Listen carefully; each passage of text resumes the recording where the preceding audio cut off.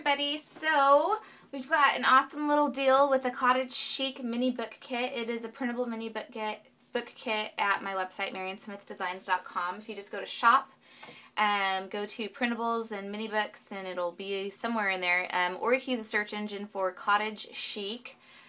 This is what it looks like when you print it out. You print it out and then you cut them out, but you're going to double side print them. So in this kit, you're going to get a page that looks like this with journaling lines, and that's what you're going to print onto the back of all your pages. So it makes a nice little journal backing. And this is what the covers look like, and I have a tutorial on my Ustream of how I did this fun cover for this book. And it comes with a bunch of stuff. It comes with some envelopes that I haven't folded together yet, but I'm going to put those in the book. It comes with all the little pages, and then it comes with a bunch of little embellishments and journaling cards that I also double-sided printed on those. I cannot talk today, I don't know why. So I'm going to show you how to bind this book. I've got a really fun binding technique. And another cool thing about this project is we're having a little contest on the Cottage Chic mini book. And the winner is going to get an awesome color laser printer. It's going to be auto-shipped from a manufacturer, so as soon as you win, it'll be shipped that day, which is cool because I don't have to ship it from home. But it's a printer just like the one that I used on these. It prints awesome. It's an HP printer, color laser printer. And so how this is going to work is you are going to email me your link to your video or your link to your blog, or you can email me 2 photographs of your project to Marion, M-A-R-I-O-N, at apieceofcraft.com. My email link is going to be down in the description, so keep an eye out for that.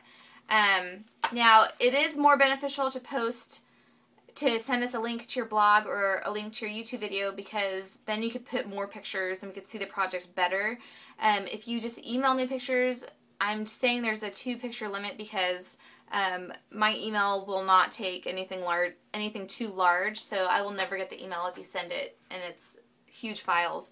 So if you have a blog or you have a YouTube channel, try to do that and send us the links. Otherwise, send us the 2 pictures and we'll save them. And what we'll do is we'll pick some finalists. I'm not sure how many. If we could put all of you on there, actually that's probably what we'll do. On our blog, we'll have all of your projects posted onto our blog. If there's too many entries, then we'll have to do like a finalist thing and pick maybe 10 finalists. And we'll post the pictures on our blog, and then the people that go to the blog will vote in the comments on the project that they like the best. So I know it's going to be really, really, really hard because I'm sure everyone does great, but I'm going to see how many images I could put on my blog. If I could fit everybody on the blog, I would much rather have everybody just vote on everyone's instead of picking finalists, because I'm really bad at picking finalists. And so I'll probably do that. But if I can't for some reason, I apologize. I hate doing this. It doesn't mean that anyone else's work is any better than anyone else's. It's just really hard to do a contest this way. So I may just forward all of the information to some of my Artsy Addicts girls and have them pick the finalists, so it's bad. But I will do my best. I promise I will do my best to try and get everybody posted onto the blog if I could fit everyone on there onto the blog, or I'll do my best to figure something out to where it's not me having to pick finalists. So it's kind of just a fun contest. It's only on the Cottage Chic book, so if you've already purchased it and you already did your project, make sure you send me pictures or a video. Or if you haven't gotten it yet and you think you might want to try out, you can go to the website and buy the templates there. But right now I'm going to show you the binding of the book. So what you want to do first is you're going to poke 4 holes. So see, I've already done mine. 4 holes into your pages, and how I did mine was I took 2 pages, I layered them like this, and then I took my needle, you want a large needle, and I poked 2 holes, and I didn't measure the distance apart. I poked 2 holes just like this, and then I took one, I flipped it over, and I used those existing holes to poke my next holes, and then I kind of do this sort of thing to get the holes on the other side, and I use that as my guide, and that'll space my holes completely evenly apart. And you're going to need 4 holes. So now you're going to fold all your patterns to the inside. I left the back of this one blank because I'm going to paint it. So you're going to take all of them and you're going to fold them so that the pattern is on the inside. And make sure they're all right side up.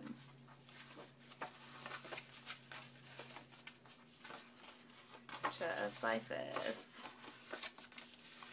So see, you've got some cool journaling lines on the back sides of these, which is awesome. Alright, and that one goes like that. Okay, so I've got all my pages folded, and then also I took my envelopes, and one envelope I printed on the back side, that's what the front looks like, and I just picked one of the flaps and I used the page as a template again. I put it over there, over the top, and I marked my holes again.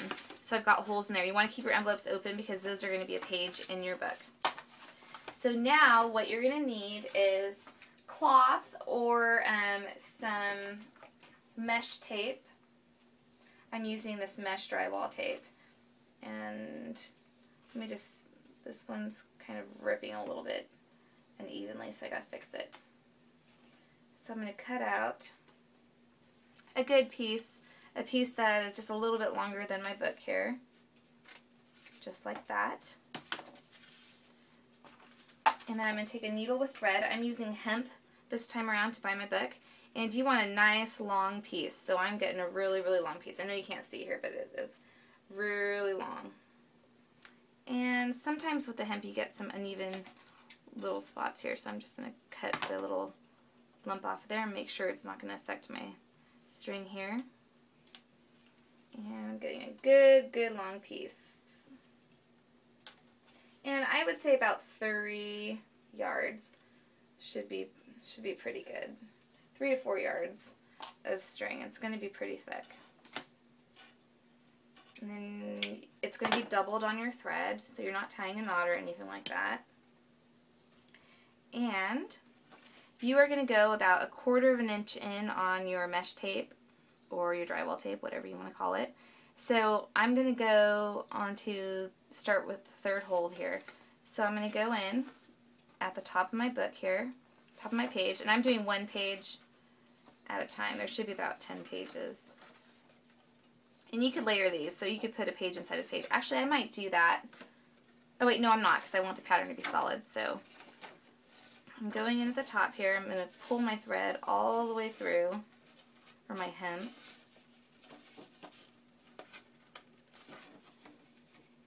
And sometimes you get some clumps in there, so it makes the hole a little bit bigger, but that's okay. It's not going to hurt anything really.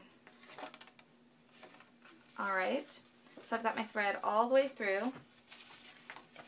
Sorry, I'm making a mess. I need to move these pages aside so you can see this. So I've got on the very top hole. Now I'm going to go into my mesh, and I'm going to go and I'm going to pick one of these squares. So I'm basically going to tape down the side. It's just a little bit sticky, so it's not going to be permanent. And I'm just going to stick it into the little square that's right next to my thread, just like this. And what I'm doing is I'm actually going to end up binding this into this mesh tape. So pull your thread all the way through. And you don't have to bind this book this way. This is just, I like to give little tips on the binding. You could do it any way you like. And this is just a fun thing that I came up with that I wanted to try. Alright, so I've got it through that hole. And now I'm going over the mesh tape, and I'm going to go back into my page. So I'm going to stay in the same column, and I'm going to find my next hole, which is right here on my paper, and I'm going to stick my needle back into my page, just like this. I'll show you what the outside ends up looking like. And hemp is really cool to work with because it rarely gets tangled like the thinner threads that we use. And I like the way it looks, especially for this country sort of themed book. And I just pulled my thread out of the top one on accident. That's okay, I'll fix it right now. So I accidentally pulled this out, so I'm just going to try my best to stick it back in there. And success! Love it. Awesome. So that's what it looks like so far. So now I'm just lining my tape up and finding my next hole. I'm staying in the same column. And I'm going to get my needle end. I'm going to flip it over and I'm going to stick it through that hole. And it's going to go up through my tape.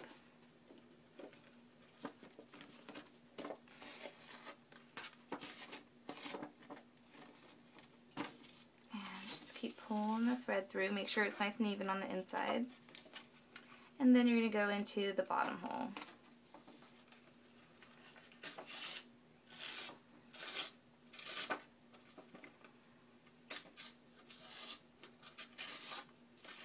So just like that. Now you're going to flip it over to the inside and you're going to tie these two pieces in. So we're going to tie it up at the top on the inside of the book.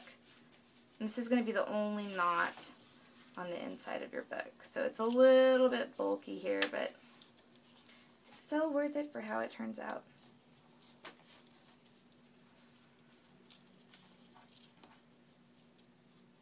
And you're going to want to glue this knot if you're using this hemp.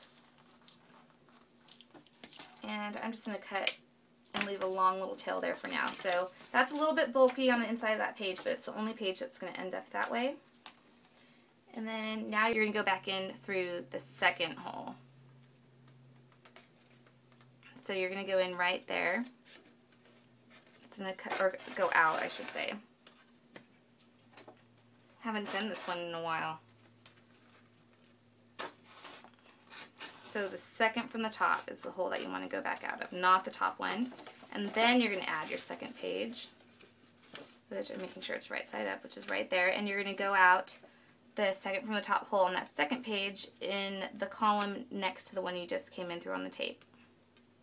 So right next to it. So it's kind of like graph paper. You're working with little squares with this tape.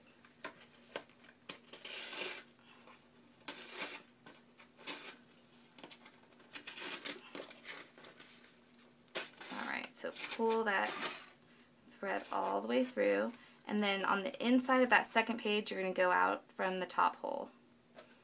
Okay. So I'm out the top one now. Just fix some of this thread a little bit. And stitching, book stitching is really hard, so I would say practice this on some blank paper first before you ruin your printed pieces. Alright, so now I'm going back into the second hole.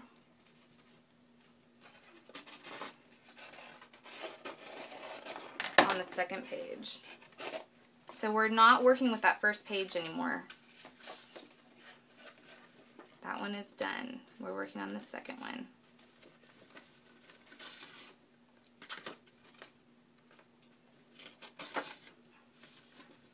Alright, and then on that second page you're going to go out the third hole from the top.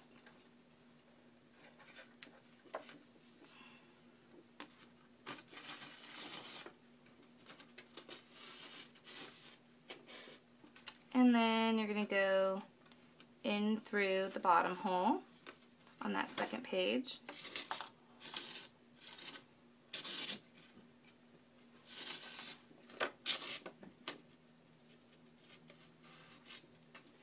And then, just like we did the first time, we're going to work out of the middle again. So we're going to go on the inside and we're going to go to the second from the bottom hole up. And that's how we get the needle back out. Okay. So we're going out that same hole in that second page.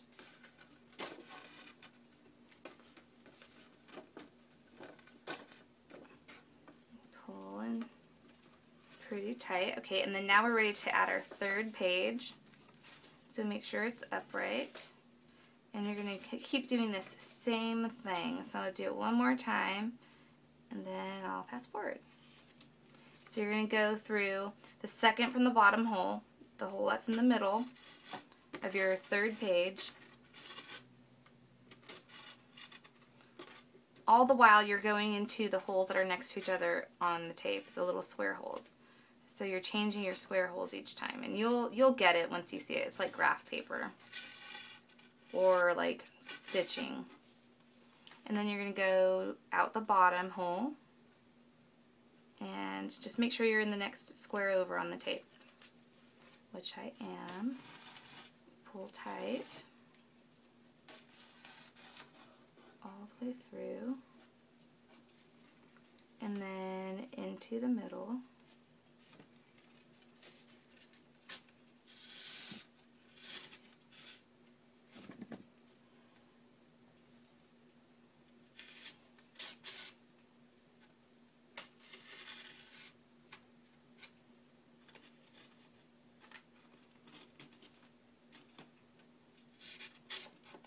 just like that, and then you're going to go into the next, out the next hole, sorry, and just make sure you're in the same column of the tape.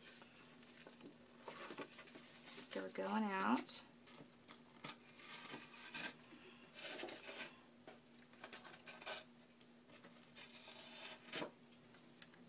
And just make sure you got all your little threads tight, and then you're going to go into the top,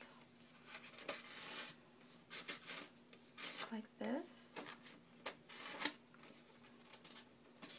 And this is a hard stitch, so don't feel bad if you can't do it. I'm trying to explain it the best I can, but I know it's going to be really difficult, and it's the best way I know how to do it. So, and now you're going to go right back out the one on the bottom that you came from.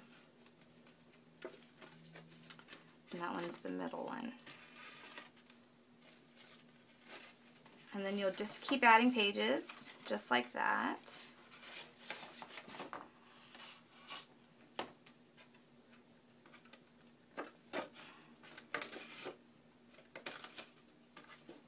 My thread's getting caught on my page there.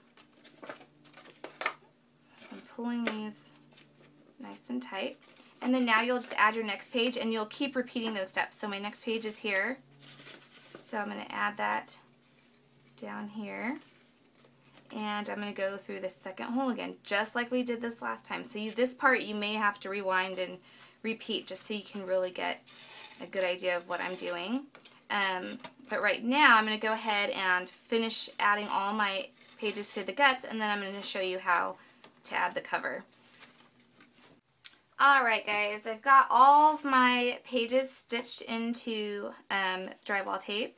So that's what it looks like, and you should end off somewhere around the middle like this. So when you open it up, all your pages are in there, and then you'll see I just added the little envelopes into the middles, and then I can glue these all together in just a bit. But see, it's just in the inside, and it'll glue together like this, and then the top will open like that. And now I'm going to show you how to put the covers on, even though I'm not really done with my covers. So what you want to do with this leftover piece now is, instead of coming back out like I did here, you're going to go, I'm going to go back in through that same hole because I wasn't supposed to come out of it. So let me just make sure I'm not going to get my thread tangled up. So I'm just pulling it right back into that page, and I added an envelope on that last page. So you can actually, if you wanted to, you could print out a bunch of these envelopes and put a lot more. The kit comes with 2 of them, so I just used the 2. But you can print out more than that if you really like them and you want to have more envelopes in there. So what I'm going to do is, I'm back on the inside now. I'm going to snip off this string right about there. And then I'm going to tie it. I'm going to spread the 2 strings apart. I'm going to tie it to this piece here. So see how I'm doing this? Just going to tie it nice and tight. Double knot. I'm going to snip that. And then later I'll glue my envelopes together. But for now I'm just going to close my book, and I'm going to show you how to put your covers on. So on each side, I went a little skimpy on this one side. You should have a little bit of an overhang on this tape. So that's what you want. So what you're going to do, it's going to look like this. You're going to take your first half of your cover, and first you actually want to cut the extra of this drywall tape. So just cut it to the length of the page there, just like that. So I've trimmed it up. Make sure your book is upright, which mine is. And you're going to take a really strong glue. Fabri-Tac is great. I'm going to use Fabri-Tac to get it to stick down initially, and then I'm going to use Scrap Dots to really hold it together because Scrap Dots is awesome. So I'm going to peel off some of this excess. And let's see if I got the clog out of my glue. I think I did. And you're going to put a thin line of glue right where your liner is on your page. So from the top to bottom, you're going to put a thin line of glue right there. Just like that. And then you're going to take that excess that's hanging off the edge, and you're just going to bump it right up over that glue. just like this. And I'm just going to slide mine around until my page is even with the liner page, and I'm going to press down so that the tape is sticking pretty well to that. And you just want to hold it until the glue is dry. You want it to be dry before you move on to the next part. And you need a really strong adhesive for this next part. So I'm going to set this right here so it stays upright. I'll put my scissors in there. So I'm going to grab some ribbon now. Pick any ribbon you like. I'm using some of this ruler ribbon. This is by D. Stevens. Just gotta get it open here. And I really like it. So I'm going to cut off a piece that is about the height of my book. And you're going to need 2 of these for the front and the back. And this ribbon tends to fray a little bit, so you may want to take a lighter to the ends or a thin line of glue to the ends so it doesn't fray too much, although I think if it frayed a little bit it would look kind of cool. So I'm going to take this and I'm going to take my scrap dots here. You can use any kind of silicone based glue for this or liquid nails. I'm going to put a thin line of glue all along one side.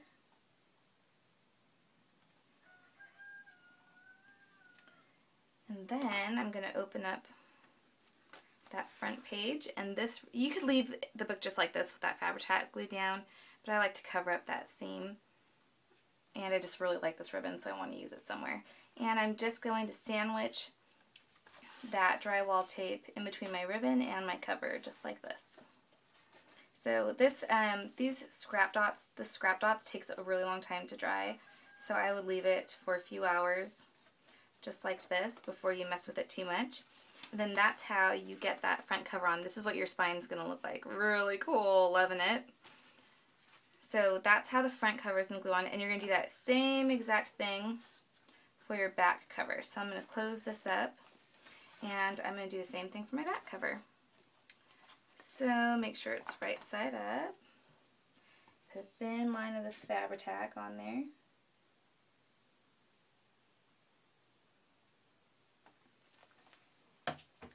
And same thing I did before. I'm going to line up my pages with my liner on the sides here.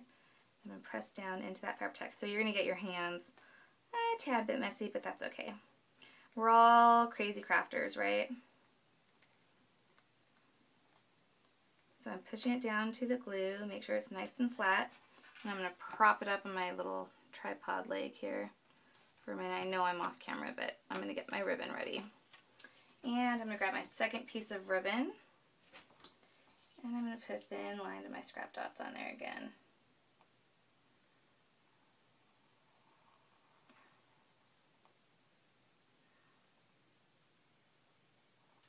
Just like that.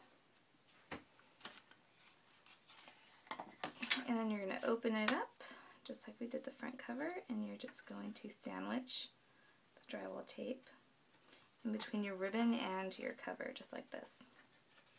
So hopefully you guys can get a good look at this. So I'm pushing my ribbon all the way to the very seam and pressing down. And then I'm going to close my book, and I'm going to let this set for about an hour for that scrap dots to really set in there. And I promise you this will never come apart because that glue is super strong. And that drywall tape just is awesome. It works great for this kind of thing. So this is what the binding looks like. Pretty cool. Kind of matches the whole theme I've got going with the cottage chic look. And there's my cottage chic book. So don't forget about the printer contest. We are giving away that color laser printer. Just email me. My email's right down there, or right down there in the description. Or you can go to my website and use the contact form. But my email is marion@apieceofcraft.com. And I've got it right down there in the link, just like I said, and that is the Cottage Chic book. So stay tuned, because tomorrow, or maybe even tonight, I'll have a whole nother video on July's daily journal, which we're still doing our daily journal for the whole year this year. So every month we've got a brand new journal, a printable journal that you could download, and you take a picture a day all year long. I've still been doing mine, although I did skip June which was last month because I had a really, really crazy busy month. So I hope you're able to make your own journals from scratch. But July is definitely still on. I'm finishing up May. May's taking me a little while because it's a questionnaire book. It's really cool, but I am finishing both months. And July is going to be up to date tonight. So I hope to see some of those from you guys too. And I hope you like the technique. I can't wait to see what you guys do with this book. Good luck, and I'll see you later. Thanks for watching.